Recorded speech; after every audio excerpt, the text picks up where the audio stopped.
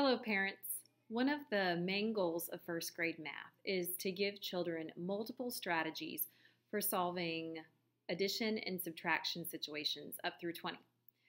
One of the strategies that we are teaching is to use strip diagrams. And for this entire week, our first grade team has decided that when we solve story problems, we will be using strip diagrams so that our students can get a really good, strong foundation in strip diagrams.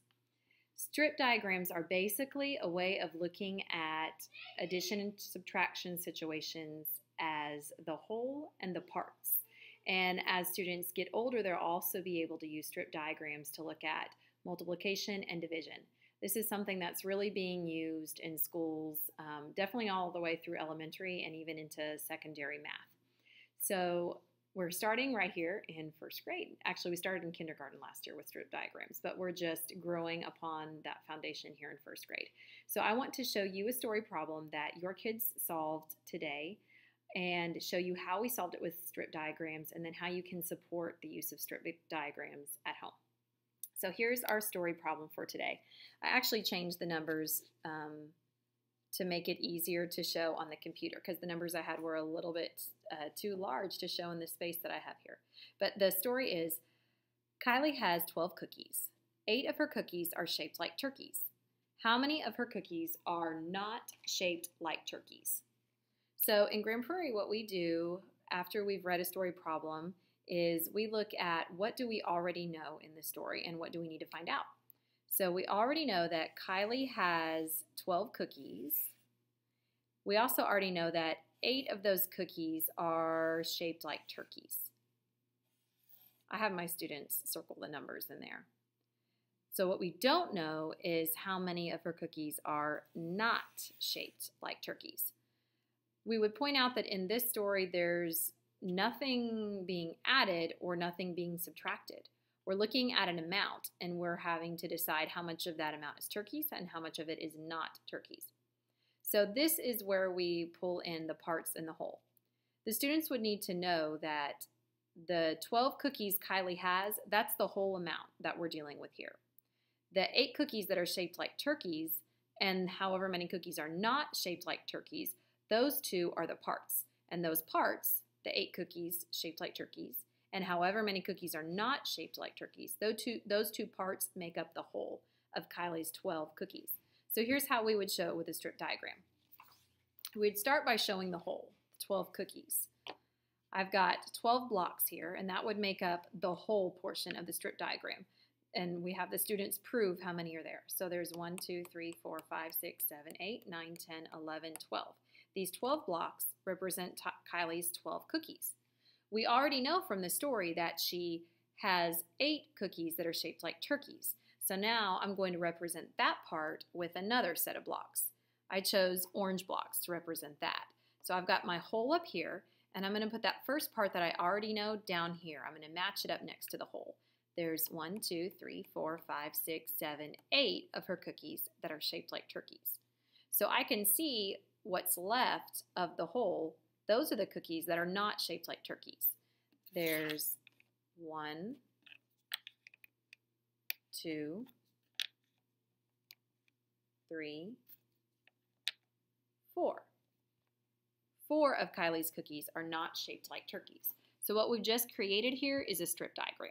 We showed the whole, the 12 cookies. We showed the 8 cookies that were shaped like turkeys that we knew. And then we figured out that this means that 4 of her cookies were not shaped like turkeys.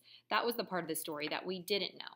Now I know what you're probably thinking. You're thinking, Mrs. Moss, I don't have blocks to use at home like this. Well, no problem, because your kiddo can draw it also. I'm going to draw it right here on my table, but your kid could draw it on paper with pencil or any other writing utensil. So this is how I could show the story by drawing it in a strip diagram. I could show 1, 2, 3, 4, 5, 6, 7, 8, 9, 10, 11, 12 cookies. That's Kylie's whole. And actually, in some ways, drawing it's better because we want the kids to label the parts. So I would show that this is 12. I'm trying to write upside down, so let me not get that backwards. 12 cookies are her whole. And I know that 1, 2, 3, 4, 5, 6, 7, 8 of those cookies are shaped like turkeys.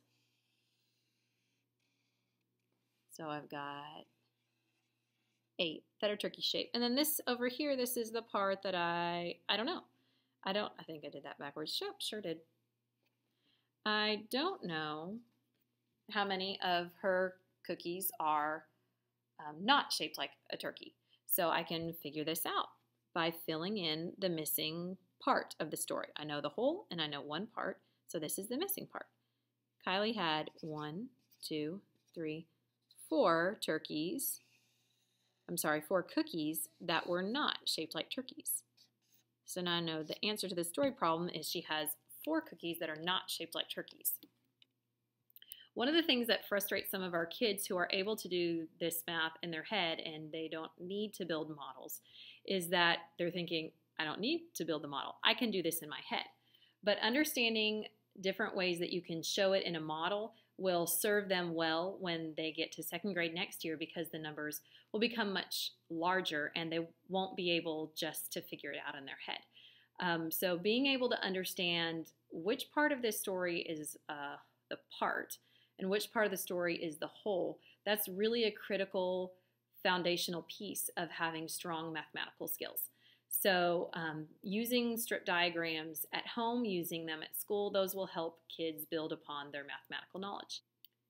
And I just forgot a really important piece of solving this story that I completely left it out, and that is writing a number sentence that would match the story. So for this story problem about Kylie and her turkey cookies, there would be several different number sentences that would be possible examples of how you could solve this problem. One of them would be to say that, let me see where I've got the most room to write. Let's see. 8 cookies plus some cookies, I'm not sure how many, equals 12 cookies. That would be one number sentence that you could use. And through the use of this strip diagram, you would determine that this some cookies here, that's 4 cookies. Another possible number sentence that could be used to solve would be 12, could take the whole, equals, oh wait, I'm about to show you the same thing. Sorry, 12 minus 8 equals something. I could start with the whole, the 12 cookies, and take out the 8 cookies that I know are shaped like turkeys, and then what I'm left with would tell me how many of the cookies are not shaped like turkeys. Those are 2 examples of number sentences that could be used to solve this story problem. And writing a matching number sentence is a really important 1st grade skill that goes along with solving the story problems. Thank you.